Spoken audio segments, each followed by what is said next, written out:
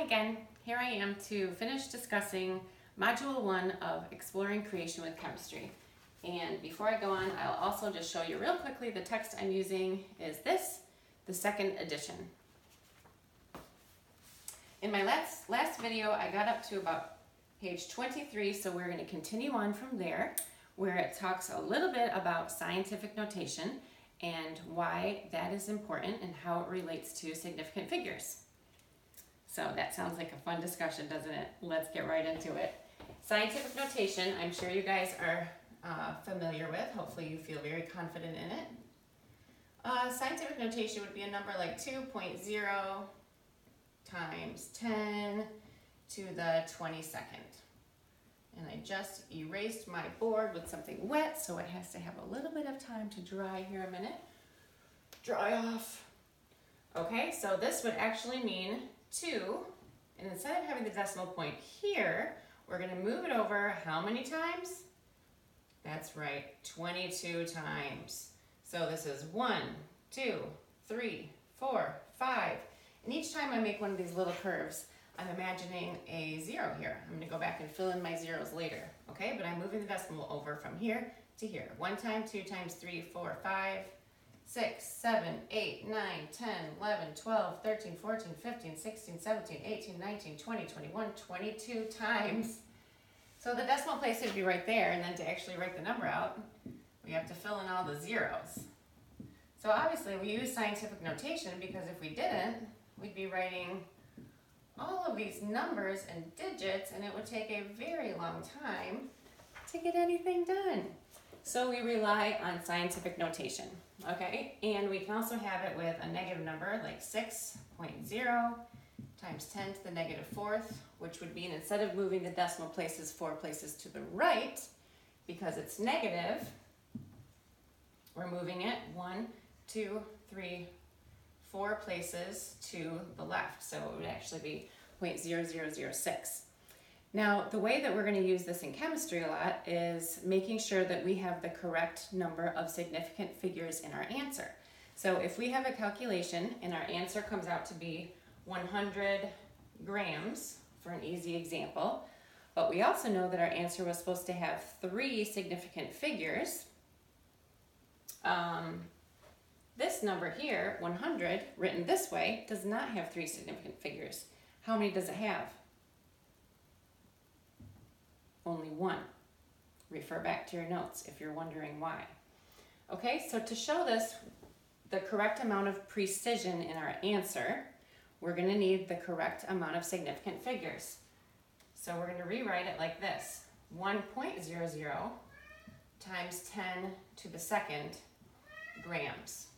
Still means 100, but this time we are showing that our precision includes these digits as well. Okay, so if you remember, zeros can be significant figures if they are the last number, the last digit in your number, and they are to the right of the decimal place, like this one.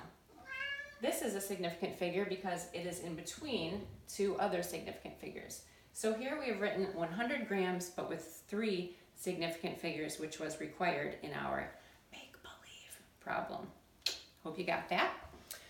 That's significant figures. We're going to do a couple examples now from our book. Let's look at example 1.7. It is on page 26. I'll read it. A student measures the mass of a jar that is filled with sand and finds it to be 546.2075 kilograms. The jar has a note on it which says, when empty, this jar has a mass of 87.61 kilograms. What's the mass of the sand that is in the jar? So we need to subtract the mass of the jar from the total mass, okay? I'm going to bend down here. This is example 1.7. And we are looking for the mass of the sand in, looks like we're going to end up in kilograms because we are given both masses in kilograms. All right, so now I'm going to put the subtraction problem on the board. 546.2075 minus, I better include my units here, 87.61 kilograms. When we subtract that out, we get 458.5975 kilograms. Now, I trust that you guys know how to do that problem, but now we have to make sure that we have the correct number of significant figures. So if you remember, when adding or subtracting significant figures, you look to the given measurement that is the least precise. This is for adding and subtracting with significant figures.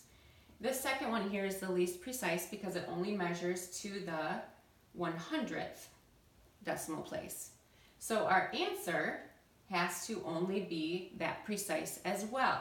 So our answer needs to end in the 100th decimal place. So as you can see, because the 7 here is above 5, it's a 7, we need to round up. So our answer would actually be 458.60 kilograms. Our answer would end in the 100th decimal place because this measurement was the least precise and only measured to the 100th decimal place.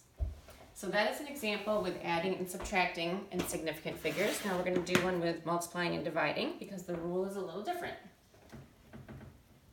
Wipe this off. Whoops.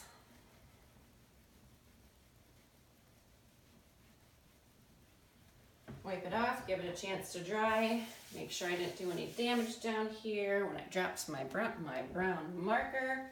All right. Let's read the next example. Also part of example 1.7. A person runs 3.012 miles in 0.430 hours. What is the person's average speed? Okay, speed equals the distance run divided by the time. Distance divided by time. Okay, so in this problem, we are looking at 3.012 miles. 3.012 miles divided by the time it took to run those 3 miles. 0.430 hours. Okay, so we divide that out in our calculators and we get 7.004561163. Sorry, I'm going to start writing a little bit small right there. And our units would be miles per hour. Miles per hour. Okay? So is that the answer? Well, if you wrote this down on a test, I would give you 1 point for getting almost the right answer, but you would not get your point for having the correct number of significant figures.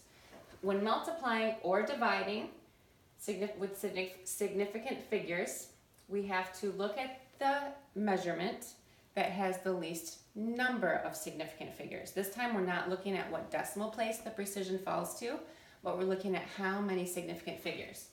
So in our distance here, how many do we have? 3 is 1, 0 is 1, 1 is 1, and 2 is 1. So here we have 4 significant figures. And in our time, 0.430, this 0 is not a significant figure because it is to the left of the decimal place. 4 is a significant figure, 3 is a significant figure. This 0 is a significant figure because it is to the right of the decimal place and it is the last digit in the number. So our time here has 3 significant figures. So the measurement with the least significant figures was time with 3, which means that our answer can only have 3 significant figures. So over here, we are going to count out 1, 2, 3 significant figures. The 4 does not round up this 0 right here. So the answer ends up being 7.00 miles per hour. Remember, these 2 zeros are significant figures. If you forgot why, review your rules that I gave you last time.